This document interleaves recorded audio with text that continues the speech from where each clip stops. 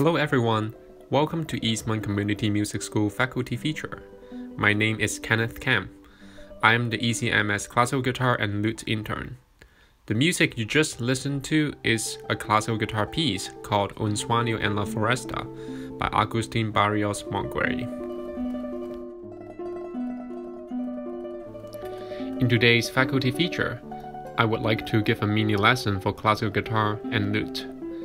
I will introduce and compare some basics of the two pluck string instruments. At the end of this video, I will also play you some music on both instruments. So let's get this lesson started. Classical guitar has 6 strings. They are all nylon strings. As you can see, there's a sound hole on the screen with a beautiful rosette decorating it. I often recommend beginners to choose a nylon strung guitar simply because it is very easy to play, especially for the left hand.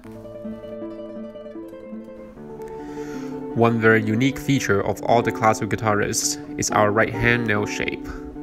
We often have to shape each individual nail carefully and specifically in order to help us to produce nice, warm, beautiful, and rounded tones. Just like oboe and bassoon players shaping their reeds. The pictures you're seeing at the moment is the right hand of the famous classical guitarist, David Russell. So here's a picture of the tuning of a 6-string classical guitar. Some of you might not know, classical guitar actually is a transposing instrument. We read the octavo clef, and our sounding pitch is actually an octave lower than is written. The interval of a classical guitar is roughly a little bit more than 3 octaves. Compared to other guitar players, classical guitarists would often use footstool or different types of guitar support to help stabilizing the guitar in order to maximize our playability.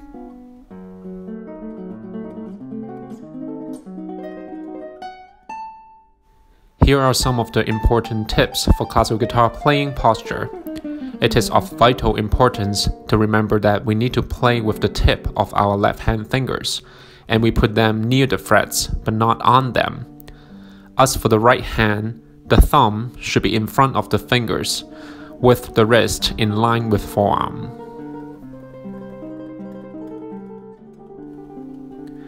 Before we move on to talk about the lute, let's listen to the rest of the Un Sueño en la Floresta by Agustin Barrios Mongueri. This piece, titled Un Sueño en la Floresta, which means a dream in the forest, is a typical of Barrios' romantic style and is technically demanding for the player, requiring exceptional stretches of the left hand, the use of the 20th fret, and various right hand techniques, including tremolo. The piece reflects the composer's appreciation of the beautiful scenery of his native Paraguay.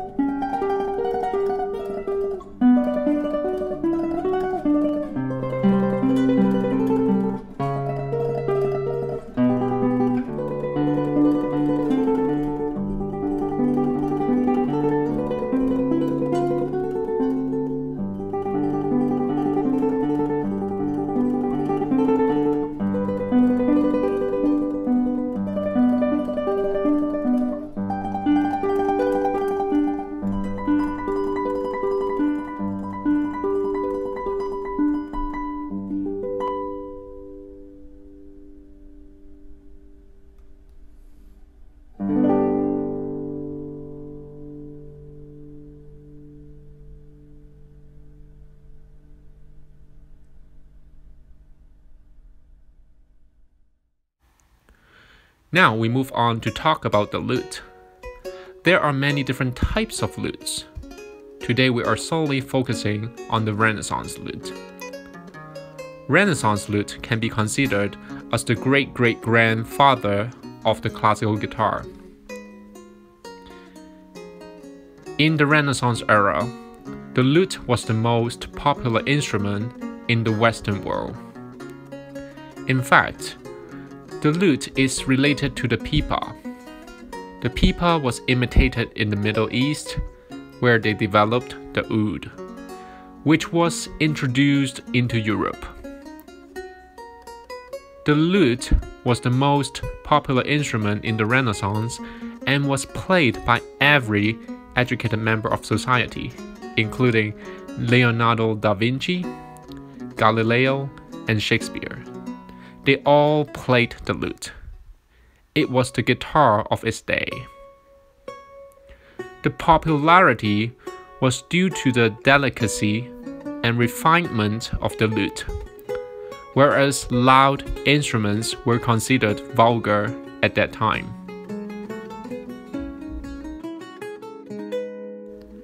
Next, I would like to show you a picture of the rosette of the Renaissance lute. As you can see, there are many strings on the lute, and it can be quite confusing at the first glance. For this type of lute, we call it the 8-course lute. There are in total 15 strings on the instrument. In fact, you can see almost all the strings are in pair except one string. We call that particular string the chanterelle, which has the highest pitch of the instrument. The paired strings, we call them courses.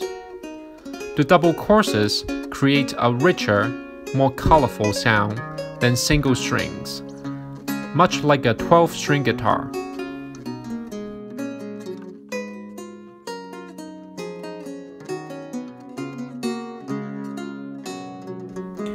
Here, I would like to show you a chart for the Renaissance 8-course lute tuning.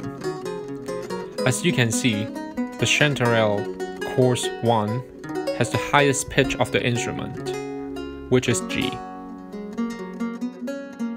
Now, I would like to show you a 1-minute video of the unique right-hand technique on the Renaissance lute, in which we call it the thumb under technique. This technique is unique to lute playing only.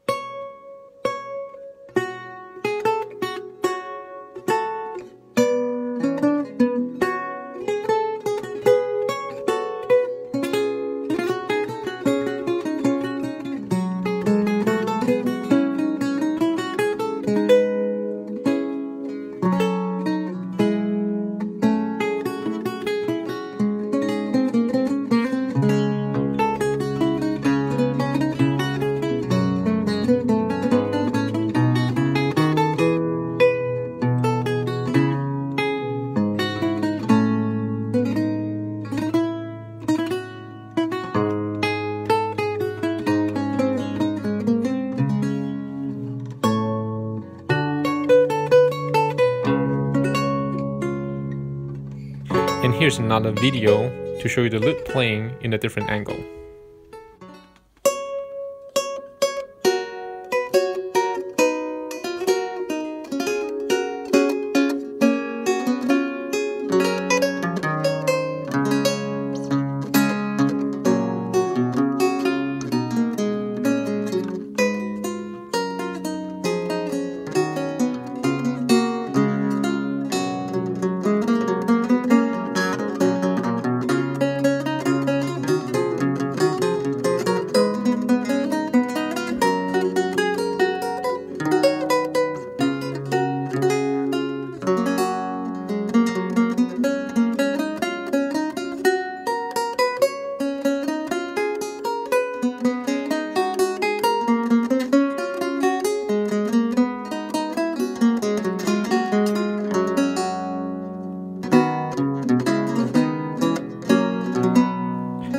As you might have already observed in the two videos, lute players play without nails, and the right hand technique is completely different than the classical guitar right hand. The thumb is not in front of the fingers, but actually behind the fingers.